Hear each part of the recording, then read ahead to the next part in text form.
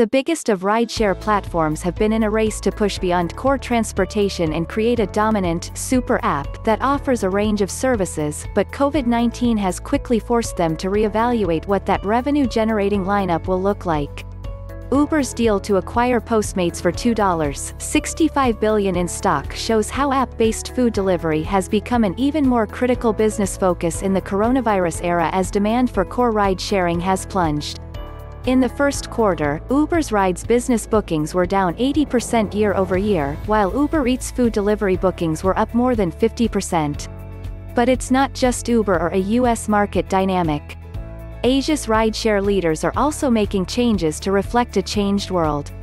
Indonesia's Gojek, valued at $12.5 billion, is trimming its staff and dropping a couple of offerings that had contributed to its ambitions of being known as a global super app. The company, which started as a dispatch service for motorcycle taxis, cut 9% of its staff and is now focused on transportation, payments and food delivery as keys to post-pandemic recovery.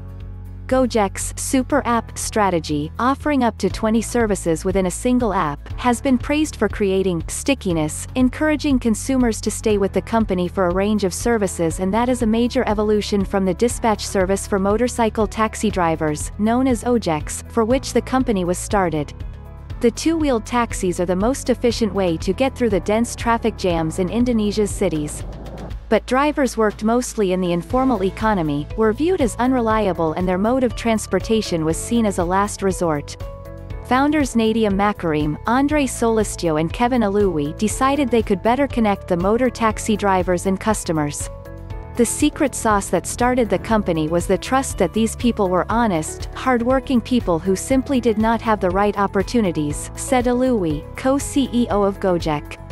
In 2015, Gojek launched its first app for transportation, but as customers asked drivers to do more, the range of services the company offered began to expand.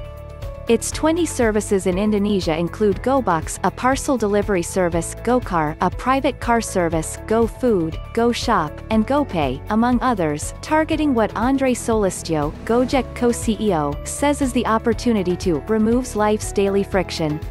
By its own estimate, the Asian unicorn handled $9.5 billion in transactions in 2018, the latest year for which full data is available, and serves 2 million taxi drivers and 400,000 merchant partners through its super app. It has raised over $6 billion from investors including Visa, Google, Facebook, and PayPal, and ranked No. 10 on the 2020 CNBC Disruptor 50 list. But in announcing cutbacks, Gojek said it was pulling back on at least a few services, dropping Go Life, its massage-on-demand service, and Go Food Festivals, which was tied to physical food events.